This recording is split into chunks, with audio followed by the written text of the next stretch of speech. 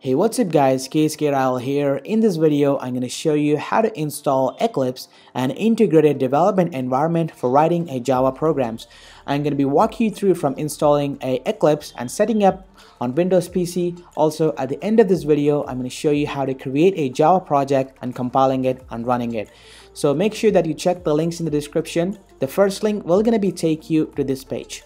So you need to download the A JDK, which is a combination of the software development kit and Java runtime environment. Click on the download button. Once you click on the download button and then click on the accept license agreement.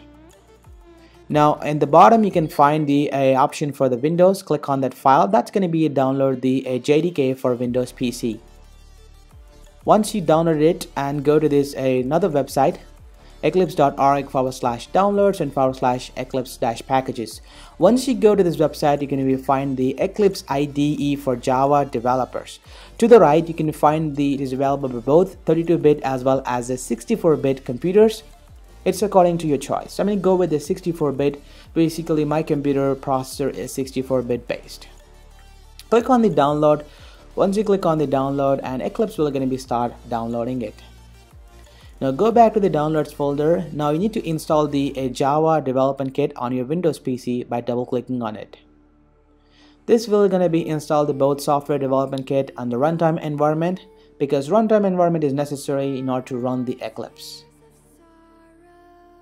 Now as you can see, it's almost done and installed on the Windows PC. So to prove that whether it is installed or not, I'm going to go to this my computer and then click on the C drive, and right inside that you can find the program files Java, and then you can find this JDK as well as a JRE. Now we have successfully set up, and now we need to go ahead and extract the Eclipse. Once you extract the Eclipse and go into that folder, and then we need to paste that Eclipse folder into the C drive. Go ahead and right click on the Eclipse and then click on cut. Now go to your C drive. Right inside the C drive, you need to paste into the program files if you have downloaded the 64-bit one. If you have downloaded the 32-bit one, you need to paste right into this location. I'm going to go ahead and select the program files and then right click and then click on the paste. Now Eclipse has been copied into this program files. I'm going to go ahead and open the Eclipse, and then you're going to find the application, right click on that and then click on the create shortcut. I'm going to drag that shortcut to my desktop. Now go ahead and double click that shortcut to launch the Eclipse. For the first time, the Eclipse will going to be ask you to save the workspace. Then select this option, use this as a default, and then click on launch. Once you click on launch, Eclipse will going to be launch the welcome screen. I'm going to go ahead and close that welcome screen. And once you close it, you can see the default perspective for Java development. Let me quickly going to go to the preferences. I'm going to change the theme from a light to black because it's actually killing my eyes. In order to create a Java project, you need to click on the file and then click on the new and then click on the Java project. Now you can name the project whatever you want to. I'm going to simply name it as a hello and then click on finish. Now it will going to create a Java project without a class.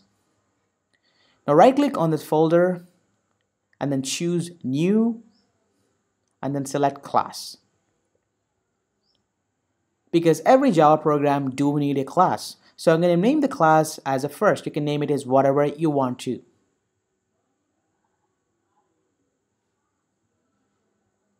And then I'm going to select this option because Eclipse automatically going to generate a main method. Now once you click on the finish, it's going to be generate the default code for the first.java file. It's going to be create a class with the name first, and now right inside the method I'm going to write a small statement that's going to be a print to the console as a hello world. Once you're done writing your Java code, you need to compile it. For this, on the toolbar you need to look for this button, which is a play button. Click on this button to compile and run your code. That's it. As you can see on the console, you can see it's printed the hello world. That's how you can install the Java and then setting up your project and compiling it. If you like this video, give it a thumbs up and don't forget to subscribe to this channel. Also, if you have any suggestions for any videos, do let me know in the comment sections down below. Thank you so much for watching. Peace.